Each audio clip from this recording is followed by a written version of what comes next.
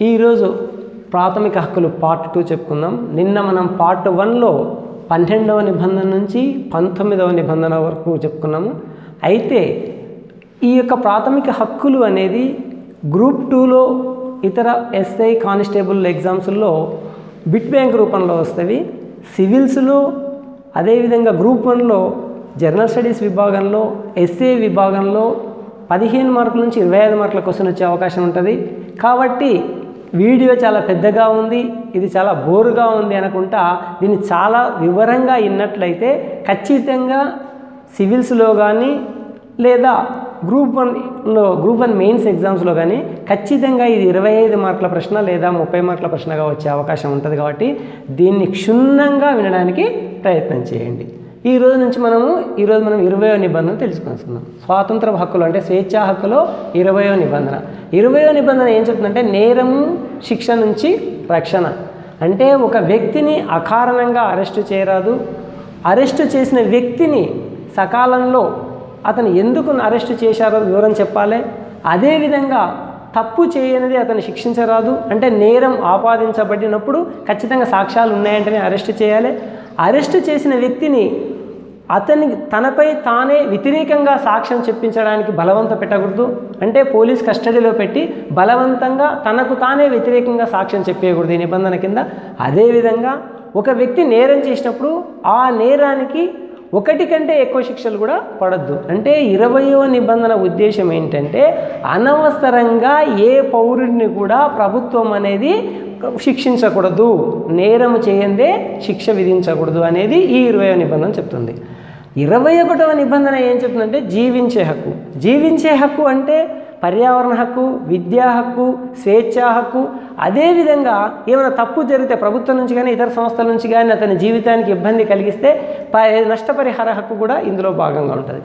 అదేవిధంగా ఈ జీవించే హక్కు ప్రకారం మనకు ఆత్మహత్య చేసుకోవడం కూడా నేరం. అంటే ఎవరైనా ఆత్మహత్య చేసుకుంటే కూడా ఆ కుటుంబ సభ్యులపై ఎందుకు ఆత్మహత్య చేసుకున్నారు, కారణాలు ఏంటని కూడా విచారించి వాళ్ళపై కేసులు నమోదు చేస్తారు. అంటే 21వ నిబంధన జీవించే హక్కు ఉంటుంది.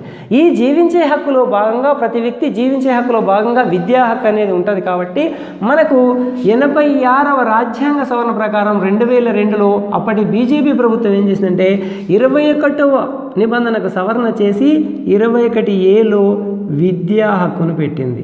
అంటే ప్రతి తల్లిదండ్రులు ఖచ్చితంగా తమ పిల్లలకంటే 14 సంవత్సరాల పిల్లలకు ఖచ్చితంగా విద్యను నేర్పించాలి. అంటే జీవించే హక్కులో భాగంగా ప్రతి ఒక్కరూ కూడా పౌరులు తమకు కావలసిన విద్యాబుద్ధులు నేర్చుకోవాలి. అంటే ఈ 86వ సవరణ కంటే 2002 కంటే ముందు పౌరులు ఏం చేసేవాళ్ళంటే తల్లిదండ్రులు తమకు చదివించే స్తోమత లేదు అని చెప్పి చదివించకపోయేవాళ్ళు. కానీ ఈ నిబంధన పెట్టినాక ఏ తల్లిదండ్రులు అయితే తమ పిల్లలను చదివించే శక్తులు లేవో అప్పుడు వాళ్ళని ఏం చేస్తుంటే ప్రభుత్వమే తీసుకుపోయి ఆర్బీసీ స్కూళ్ళలో పెట్టి వాళ్ళకు చదువు నేర్పిస్తుంది. అంటే రాజ్యాంగంలో ఈ స్వతంత్ర హక్కులో 20-21 నిబంధన అనేది చాలా ముఖ్యమైనవి.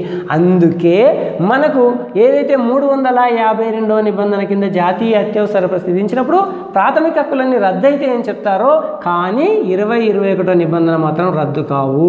ఈ 2 హక్కులు రద్దు కావు. అంటే మరొకసారి అండి 20వ నిబంధన ఏంటంటే నేరము చేయందే శిక్ష విధించరాదు. 21వ నిబంధన ప్రతి వ్యక్తికి జీవించే హక్కు ఉంటుందని దీని అర్థం. కాబట్టి ఈ 2 ముఖ్యమైనవి కాబట్టి అత్యవసర పరిస్థితుల్లో కూడా ఈ హక్కులు రద్దు కావు. ఇక పోతే నెక్స్ట్ ఏంటి 22వ నిబంధన నివారక నిర్బంధం నుంచి రక్షణ.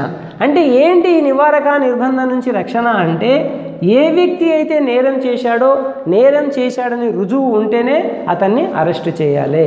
అంటే అరెస్టు చేయడానికి కారణం చెప్పాలి. అంటే మీరు మామూలుగా చూస్తుంటారు, మామూలుగా ఒక వ్యక్తి మనం టీవీలో సినిమాల్లో చూస్తుంటాం, అరెస్టు చేయడానికి వచ్చిన వ్యక్తిని పోలీసు వాళ్ళు అడుగుతుంటారు, నీ దగ్గర సెర్చ్ వారెంట్ ఉందా, అరెస్ట్ చేయడానికి పై అధికారి నుంచి అనుమతి తీసుకొచ్చావా అంటే ఈ నిబంధనే అది. అంటే ఒక వ్యక్తిని ఎందుకు అరెస్ట్ చేస్తున్నావు, ఏ తప్పు చేశాడని అరెస్ట్ చేస్తున్నావు అని చెప్పి సెర్చ్ వారెంట్ తీసుకురావాలి.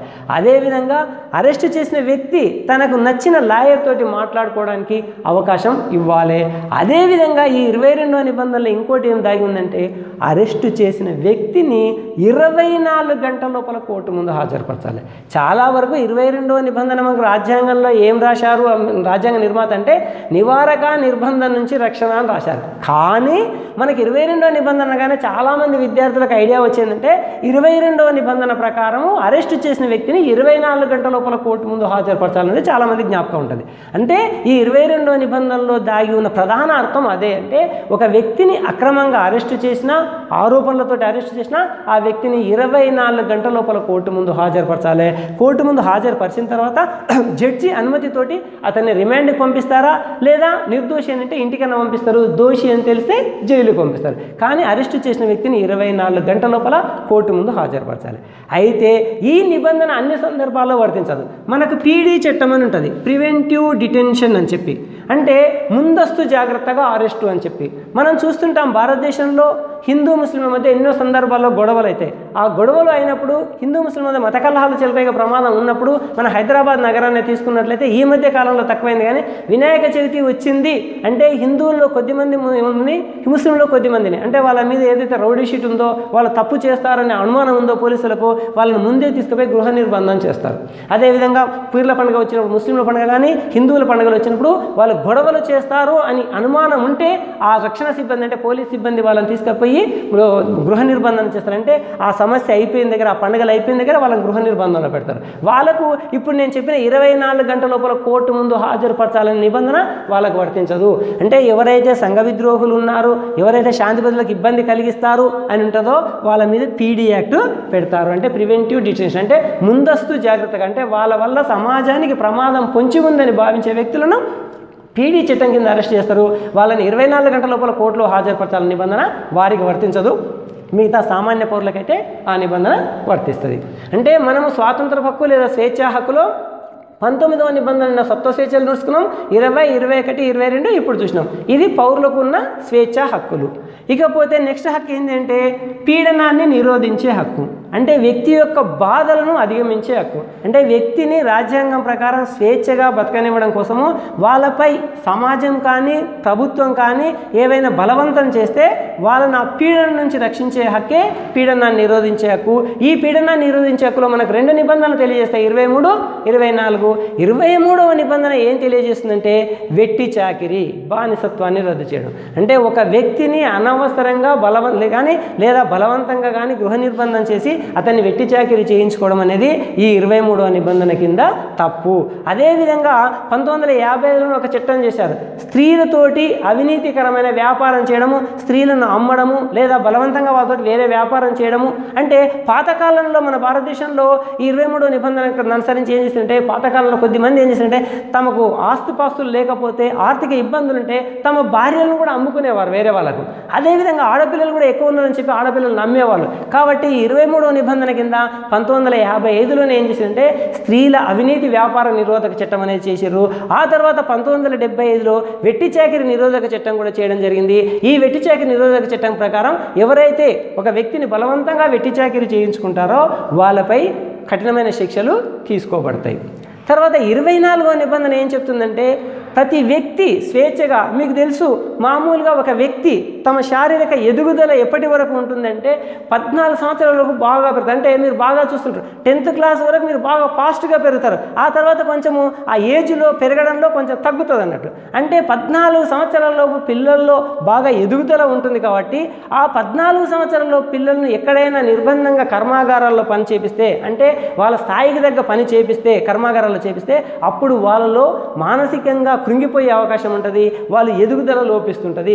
ఎదుగుదల లోపించినప్పుడు వాళ్ళు శారీరక అవలక్షణాలు వచ్చి వాళ్ళు కొంత వికలాంగులుగా మారే అవకాశం ఉంటుంది. భవిష్యత్తులో కూడా వాళ్ళకి ప్రాబ్లమ్స్ వస్తాయి. కాబట్టి 14 సంవత్సరాలలోపు పిల్లలందరూ కూడా బడికి వెళ్ళాలి తప్ప కర్మాగారాల్లో పనిచేయరాదు. ఎవరైనా 14 సంవత్సరాల్లో పిల్లలను ఎక్కడైనా కర్మాగారాల్లో పనిచేయించుకున్నా లేకపోతే ఫ్యాక్టరీల్లో పనిచేయించుకున్నా ప్రభుత్వం ఏం చేస్తుంటే వాళ్ళ మీద చర్యలు తీసుకుంటుంది. మీరు అప్పుడప్పుడు చూస్తుంటారు లేబర్ ఆఫీసర్లు అని చెప్పి పత్తి మిల్లుల కాడికి, షాపుల కాడికి అక్కడిక్కడ చూస్తుంటారు. అంటే హోటల్లో కానీ, కిరాణా షాపుల్లో కానీ, పత్తి మిల్లుల్లో కానీ 14 సంవత్సరాల్లో పిల్లలు పనిచేస్తే ఆ లేబర్ ఆఫీసర్ ఏం చేస్తాడంటే వచ్చి ఎంక్వైరీ చేసి ఆ యొక్క సంస్థ మీద కేసులు బనాయిస్తాడు. కాబట్టి 14 సంవత్సరాల్లో పిల్లలను కర్మాగారాలలో పనిచేయించకుండా ఉంచడం కోసము ఈ 24వ నిబంధన పెట్టడం జరిగింది. ఇప్పుడు మత స్వాతంత్ర హక్కు 25వ నిబంధన నుంచి 25 నిబంధనల్లో మొత్తం 4 నిబంధనలు మత స్వాతంత్ర హక్కును గురించి వివరిస్తాయి. భారతదేశం స్వతంత్రం తెచ్చుకున్నప్పుడే మన జాతిపిత మహాత్మా గాంధీ భారత్ పాకిస్తాన్ విభజన జరిగినప్పుడు భారతదేశం లౌకిక రాజ్యాన్ని అనుసరిస్తుందని, భారతదేశంలో అన్ని మతాల వారు ఉండొచ్చని చెప్పడం జరిగింది. కానీ మనకు 1976లో ప్రావేశిక సవరణ చేసినప్పుడు ప్రావేశికలో లౌకిక సామ్యవాద అన్న పదాలను చేర్చుకోవడం జరిగింది. కాబట్టి భారతదేశం బేసికల్లీగా లౌకిక రాజ్యం అయిపోయింది. కాబట్టి భారతదేశంలో నిస్తున్న పౌరులు ఎవరైనా తనకు నచ్చిన మతాన్ని స్వీకరించవచ్చు, నచ్చిన మతాన్ని అది చేసుకోవచ్చు. కాబట్టి 25వ నిబంధనలు మనకి ఏం తెలియజేస్తుందంటే ఎవరైనా భారతదేశంలోని పౌరులు తమకు ఇష్టమైన మతాన్ని స్వీకరించవచ్చు, ఆ మతాన్ని స్వీకరించవచ్చు, ఆచరించవచ్చు, నచ్చకపోతే ఇంకో మతంలోకి పోవచ్చు. అంటే ఎవరికి ఇష్టం వచ్చిన మతాన్ని వాళ్ళు స్వీకరించవచ్చు. ఈ మతాన్ని స్వీకరించవచ్చు దాంట్లో మళ్ళీ ఏముందంటే మత ప్రచారం కూడా చేసుకోవచ్చు. అంటే తమ మతమే గొప్పది, మా మతంలోకి రాండి అని చెప్పి మత ప్రచారం కూడా చేసుకోవచ్చు. కానీ ప్రతి ఒక్కరికి మత ప్రచారం చేసుకునే అవకాశం ఉంది, కానీ బలవంతపు మత మార్పిడులు చేయకూడదు. అంటే మా మతంలోకి రాండి అని చెప్పి బలవంతంగా మత మార్పిడులు చేయకూడదు. అయితే స్వతంత్రం కంటే ముందు భారతదేశంలో క్రైస్తవ మిషనరీలు ఏవైతే వచ్చినాయో అవి భారతదేశంలోని హిందువులు, అంటే చాలా ఏజెన్సీ ఏరియాల్లో దూరంగా అమాయకంగా ఉన్న హిందూ ప్రజలను ఏం చేస్తుంటే బలవంతంగా మత మార్పిడి చేసుకున్నారు. కాబట్టి అందుకని బలవంతంగా ఆ అనాగరికులైన గిరిజనులను బలవంతంగా మత మార్పిడులు చేసుకుంటున్నారని చెప్పి 1967లో మత మార్పిడి నిరోధ చట్టాన్ని ఒరిస్సా చేసింది, 68లో మధ్యప్రదేశ్ చేసింది. చాలా రాష్ట్రాలు కూడా బలవంత మత మార్పిడి చట్టాలను చేసినాయి. అయితే 1978లో అరుణాచల్ ప్రదేశ్ కూడా బలవంత మత మార్పిడి చట్టాన్ని చేస్తే అది మత మార్పిడి చట్టం చేయడం తప్పు అని చెప్పి మేఘాలయ నాగాలాండ్ అసెంబ్లీలు, అంటే మేఘాలయ నాగాలాండ్లో ఈ క్రైస్తవ మిషనరీలు ఎక్కువ ఉంటాయి. కాబట్టి మేఘాలయ నాగాలాండ్ ప్రభుత్వాలు ఏం చేసినాయంటే అసెంబ్లీలో ఒక తీర్మానాన్ని పెట్టి ఈ 78లో అరుణాచల్ ప్రదేశ్ చేసిన ఏదైతే బలవంత మత మార్పిడి నిషేధ చట్టం ఉందో ఆ చట్టం చెల్లకుండా చేయండి అని చెప్పి ఈ 2 రాష్ట్రాలు అంటే మేఘాలయ నాగాలాండ్లు రాష్ట్రపతికి విజ్ఞప్తి చేయడం జరిగింది. కానీ రాష్ట్రపతి వాటిని తిరస్కరించడం జరిగింది. అంటే 25వ నిబంధన అనుసరించి ఇష్టమైన మతాన్ని స్వీకరించవచ్చు, తమ మతానికి సంబంధించి మత ప్రచారం చేసుకోవచ్చు, కానీ ఎవరిని కూడా బలవంతంగా తమ మతంలోకి బలవంతంగా తీసుకురాకూడదు. అంటే బలవంతపు మత మార్పిడులు అనేది నిషేధం. తర్వాత 26వ నిబంధన ఏం తెలియజేస్తుందంటే మతానికి సంబంధించి, అంటే వాళ్ళ మతాన్ని అభివృద్ధి చేసుకోవడం కోసము దానికి సంబంధించిన విరాళాలు వసూలు చేసుకోవచ్చు, అంటే సంస్థలు స్థాపించుకోవచ్చు, ట్రస్టులు ఏర్పాటు చేసుకోవచ్చు. అంటే హిందూ దేవాలయాల ట్రస్ట్ అని చెప్పి, ముస్లిం వక్ఫ్ బోర్డ్స్ అని చెప్పి, అంటే వాళ్ళ ఒక సంస్థను స్థాపించి ఆ ట్రస్టును ఏర్పాటు చేసి వివిధ వర్గాల నుంచి వసూలు చేసుకోవచ్చు, విరాళాలు ఎంతైనా వసూలు చేసుకోవచ్చు, దేవాలయాలు కట్టించుకోవచ్చు, మసీదులు కట్టించుకోవచ్చు, చర్చిలు కట్టించుకోవచ్చు. ఇది 26వ నిబంధన తెలియజేస్తుంది. 27వ నిబంధన ఏం తెలియజేస్తుందంటే మతంపై ఎవరు కూడా పన్నులు వసూలు చేయరాదు. అంటే మనకు ప్రాచీన కాలంలో ఉన్నట్లయితే ఫలానా మతం స్వీకరిస్తున్నావు కాబట్టి నీకు జుట్టు పన్ను అని చెప్పి, నీకు గడ్డం పన్ను అని చెప్పి తాంబూలం పన్నులను వేసేవారు. అయితే ఇది లౌకిక రాజ్యం కాబట్టి ఏ మతంపై కూడా పన్నులు వసూలు చేయరాదు. అదేవిధంగా భారతదేశంలో మనకు ఆదాయ పన్ను ఉంది. ఆదాయ పన్ను ఇప్పుడు కొత్త చట్టం ప్రకారం 5 లక్షలు దాటితే ఆదాయ పన్ను ఉంది. అదేవిధంగా ఈ మతానికి సంబంధించి ఏవైతే ట్రస్టులు ఉంటాయో, వక్ఫ్ బోర్డులు ఉంటాయో వాళ్ళ దగ్గర ఎన్ని వేల కోట్ల రూపాయలు ఉన్నా దాని మీద పన్ను పడదు, అంటే ట్యాక్సులు పడవు. అంటే ఇది గుర్తుపెట్టుకోవాలి. మతానికి సంబంధించి ఎన్ని విరాళాలు ప్రోగు చేసుకున్న వాళ్ళు మత సంస్థ పేరిట, అది హైందవ మతం కావచ్చు, క్రైస్తవ మతం కావచ్చు, ముస్లిం మతం కావచ్చు, ఎవరైనా మతానికి సంబంధించిన విరాళాలు వసూలు చేసుకుంటే వాళ్ళ ట్రస్టీ మీద కానీ దాని మీద కానీ పన్నులు ఉండవు, ఇన్కమ్ ట్యాక్స్ రైడింగ్స్ ఉండవు. తర్వాత ప్రభుత్వ సహాయంతో నడిచే విద్యాలయాల్లో మత బోధన చేయరాదు. అంటే చాలా వరకు ఏం చేస్తారంటే ఈ ప్రభుత్వ సహాయంతో నడిచే విద్యాలయాలు ఏం చేస్తారంటే అక్కడ ఎవరైతే అధిక సంఖ్యాకులు ఉంటారో అధిక సంఖ్యాకులు ఉన్న వాళ్ళు తమ మతాన్ని ప్రచారం చేసుకోవడానికి ప్రయత్నం చేస్తారు. కాబట్టి 28వ నిబంధన ఏం తెలియజేస్తుందంటే ప్రభుత్వ సహాయంతో నడిచే ఏ విద్యాలయాల్లో కూడా మత బోధన చేయరాదు. అయితే పూర్తిగా మేము మత సంస్థతో ఒక విద్యాలయాలు స్థాపిస్తారు. ఆర్ఎస్ఎస్ వాళ్ళు కొన్ని స్కూల్ స్థాపిస్తారు హిందువులకు సంబంధించి, ముస్లింలు కొన్ని ఇది మదర్సాలను స్థాపిస్తారు, తర్వాత క్రైస్తవులు క్రిస్టియన్ మిషనరీలను స్థాపిస్తారు. అవి పూర్తిగా ప్రభుత్వానికి సంబంధం లేని విద్యాలయాలు. కాబట్టి అలా ప్రభుత్వంతో సంబంధం లేనివి, ప్రభుత్వ సహాయం లేనివి, ప్రభుత్వం గుర్తించని పాఠశాలలు ఏవైతే ఉంటాయో మత బోధనకే సంబంధించిన పాఠశాలలో మాత్రమే మతానికి ప్రచారం చేసుకోవచ్చు. కానీ ప్రభుత్వం గుర్తించి ప్రభుత్వ సహాయం నడిచే విద్యాలయాల్లో మాత్రం మత బోధన చేయరాదు. ఇవి మన లౌకిక రాజ్యంలో మత స్వాతంత్ర హక్కు గురించి వివరించే 4 నిబంధనలు. మనకు 29వ నిబంధన ఏం తెలియజేస్తుందంటే విద్యా విషయక సాంస్కృతిక హక్కు గురించి 29వ నిబంధన 30వ నిబంధన తెలియజేస్తుంది.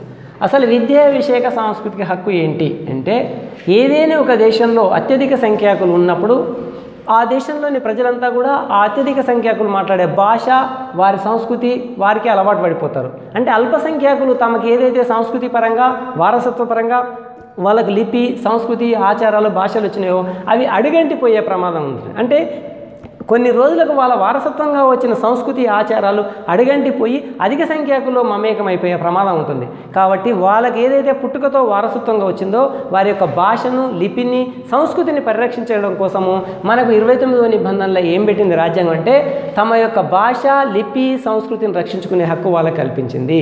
అంటే వాళ్ళు లిపిని, భాషను, సంస్కృతిని రక్షించుకోవడానికి ఏ చర్యలైనా ప్రభుత్వం తీసుకుంటుంది, వారికి కావాల్సిన ఆర్థిక అన్ని రకాల సహాయాలను చేస్తుంది అని 29వ నిబంధన తెలియజేస్తుంది. మరి ఆ భాష, లిపిని, సంస్కృతిని రక్షించుకోవాలి, వారి భాష కనుమరుగు కాకూడదు అంటే ఏం చేయాలి? వారి యొక్క భాష, సంస్కృతిని ప్రతిబింబించే విధంగా వాళ్ళకు ప్రత్యేక విశ్వవిద్యాలయాలు ఉండాలి. కాబట్టి 30వ నిబంధన ఏం చేస్తుందంటే భాష, సంస్కృతి పరిరక్షణ కోసం ప్రత్యేక విద్యాలయాలను స్థాపిస్తుంది. కాబట్టి మన భారతదేశంలో కూడా మైనార్టీలకు ఏవైతే ఉందో వారి యొక్క భాష, సంస్కృతి, ఆచారాల వ్యవహారాల ప్రకారం చాలా వరకు మైనార్టీలకు విశ్వవిద్యాలయాలు ఉన్నాయి. అంటే రాబోయే కాలంలో అధిక సంఖ్యాకులు నివసిస్తున్న ఈ దేశంలో వారి యొక్క భాషా, సంస్కృతి ఎక్కడైతే కనుమరుగైపోయే ప్రమాదం ఉంటుంది. కాబట్టి అలా కనుమరుగైపోకుండా వారి యొక్క భాష, సంస్కృతి, లిపిలు, వారి యొక్క భాష అభివృద్ధి కోసం ఏం చేస్తుందంటే ఈ 29, 30వ నిబంధనలు చర్యలు తీసుకుంటున్నాయి. అంటే అల్పసంఖ్యాక వర్గాల వారికి తమ యొక్క భాష, సంస్కృతిని రాబోయే తరాల వరకు అందించడం కోసం ఈ 2 నిబంధనలు కృషి చేస్తాయి. తర్వాత మనకు 31వ నిబంధనలో ఆస్తి హక్కు ఉంది అని అనుకున్నాం. అంటే మూల రాజ్యాంగం రాసినప్పుడు మనకు భారతదేశంలో 7 రకాల ప్రాథమిక హక్కులు ఇచ్చారు. కానీ మనకు తెలుసు, నిన్ననే చెప్పుకున్నాం, 1978లో 44వ రాజ్యాంగ సవరణ ద్వారా సమసమాజ స్థాపన కోసం, భారతదేశంలో సామ్యవాదాన్ని స్థాపించడం కోసం, ఆర్థిక అసమానతలు దూరం చేసి బీద ధనికన్నా తేడా లేకుండా అందరినీ సమానం చేయడం కోసము 1978లో 44వ రాజ్యాంగ సవరణ ద్వారా ఆస్తి హక్కును తొలగించడం జరిగింది. ఇప్పుడు ఆస్తి హక్కు ఏదైతే ఉందో ప్రభుత్వం నిర్ణయించిన, అంటే చట్టం నిర్ధారించిన మేరకు మాత్రమే ఆస్తిని సంపాదించుకునే విధంగా రాజ్యాంగంలోని 300A నిబంధనలో చట్టబద్ధమైన హక్కుగా ఈ ఆస్తి హక్కును పెట్టడం జరిగింది. ఇకపోతే చివరి హక్కు ఏంటంటే రాజ్యాంగ పరిహార హక్కు. అంటే ఇంతసేపు మనం ఏవైతే నేర్చుకున్నామో ప్రాథమిక హక్కులు, ఈ ప్రాథమిక హక్కులన్నిటిని పరిరక్షించడానికి ఈ రాజ్యాంగ పరిహార హక్కు ఉంటుంది. అంటే మనం ఇంతసేపు చెప్పుకున్న 5 రకాల ప్రాథమిక హక్కులు అవి ఏ విధంగా అమలైతాయి, అమలయ్యకపోతే మనం న్యాయరక్షణ కోసం ఏ విధంగా పోరాడతాం అనే విషయాలను ఈ రాజ్యాంగ పరిహార హక్కు చెప్తుంది. కాబట్టి అందుకే ఈ రాజ్యాంగ పరిహార హక్కును మన రాజ్యాంగ నిర్మాత డాక్టర్ బిఆర్ అంబేద్కర్ ఏమన్నాడంటే ఈ ప్రాథమిక హక్కులకు ఇది ఆత్మ, హృదయం లాంటిది అన్నాడు. ఎందుకంటే ప్రాథమిక హక్కులకు ఏ ఇబ్బంది కలిగినా కానీ రాజ్యాంగ పరిహార హక్కు ద్వారా మనం కోర్టు నుంచి నష్టపరిహారం కోరొచ్చు. మన హక్కులకు భంగం కలగకుండా కోర్టు ద్వారా ఈ హక్కు అనేది మనల్ని కాపాడుతుంది. అంటే సుప్రీంకోర్టు అయితేనేమో పౌరుల యొక్క హక్కులకు భంగం కలిగితే సుప్రీంకోర్టు అయితేనేమో 32వ నిబంధన కింద రిట్లు జారీ చేస్తుంది. హైకోర్టు అయితేనేమో 226వ నిబంధన కింద రిట్లు జారీ చేస్తుంది. అవి ఎలాంటి రిట్లు అంటే హెబియస్ కార్పస్, మాండమస్, ప్రొహిబిషన్, సెర్చియరీ, కో వారెంటో. అంటే ఈ రిట్లన్నీ కూడా మనం ఇంతకుముందు రిట్స్ అంటే హైకోర్టు జారీ చేసే రిట్లు అనే పాఠంలో క్లారిటీగా వివరించాను. మళ్ళీ కూడా ఒకసారి చెప్తున్నాను. హెబియస్ కార్పస్ అంటే ఏ వ్యక్తినైనా అక్రమంగా నిర్బంధిస్తే అతన్ని వదిలిపెట్టమని చెప్పేది హెబియస్ కార్పస్. మాండమస్ అంటే ఏ వ్యక్తి అయితే పని చేయడో, అంటే అధికారి కానీ ప్రజాప్రతినిధి కానీ పని చేయకపోతే పని చేయమని ఆదేశించేది మాండమస్. ప్రొహిబిషన్ అంటే కింది స్థాయి కోర్టు తనకు లేని అధికారాన్ని ఉపయోగిస్తే పై స్థాయి కోర్టు ఆపేసేయమని ఏదైతే చెప్తుందో దాన్ని మనం ప్రొహిబిషన్ అంటాము. సెర్చియరీ అంటే కింది స్థాయి కోర్టు ఏదైతే తనకు లేని అధికారాన్ని ఉపయోగించి కేసు చేస్తుంటే అప్పుడు ఆ కేసును పై కోర్టుకు బదిలీ చేయమని చెప్పేది సెర్చియరీ. కోవారెంట్ అంటే లేని అధికారాన్ని ఉపయోగించుకొని ప్రజల యొక్క ప్రాథమిక హక్కులకు భంగం కలిగిస్తుంటే నీవు ఏ అధికారంతో ఆ యొక్క నా ఉద్యోగాన్ని చేస్తున్నావు లేదా ఆ విధులు నిర్వహిస్తున్నావు అని అడిగేదే కోవారెంటో. అంటే ఇది రాజ్యాంగ పరిహారం. అంటే ఇది చాలా ముఖ్యమైన హక్కు అని ఎందుకు చెప్తున్నామంటే మనం ఏదైతే ప్రాథమిక హక్కులు ఉందో పరిచయంలోనే ఒక మాట చెప్పుకున్నాం. ప్రాథమిక హక్కులకు భంగము కలిగితే మనం రాజ్యాంగ కోర్టు ద్వారా రక్షించుకోవచ్చని. కోర్టు ద్వారా ఎలా రక్షించుకోవచ్చో ఈ 32వ నిబంధనలో రాజ్యాంగ పరిహార హక్కు ఏదైతుందో అది మనకు తెలియజేస్తుంది. సుప్రీంకోర్టు ఏమో 32వ నిబంధన కింద, హైకోర్టు 226వ నిబంధన కింద రిట్లు జారీ చేస్తాయి. విద్యార్థులు ఇది ఖచ్చితంగా గుర్తుపెట్టుకోవాలి. ఈ రిట్లు అనేది అంటే సుప్రీంకోర్టు 32, హైకోర్టు 226వ నిబంధన కింద రిట్లు జారీ చేస్తుందనే విషయాన్ని మనం గుర్తుపెట్టుకోవాలి. మరి రాజ్యాంగంలో మనకి ఎక్కడైనా మీరు బాగా బుక్కులలో చదివితే 12వ నిబంధన నుంచి 35 వరకు ప్రాథమిక హక్కులు ఉంటాయని ఉంటుంది. కానీ బుక్కుల్లో 14వ నిబంధన నుంచి 32 నిబంధనల వరకే వివరించి ఉంటాయి. 12, 13 నిబంధనలు కానీ 33, 34, 35 వరకు కూడా చాలా పుస్తకాల్లో రాసి ఉండరు. కాబట్టి వాటి గురించి కూడా వివరిస్తున్నా. మీకు ఆల్రెడీ నిన్న పార్ట్ 1లో 12, 13 గురించి వివరించాను.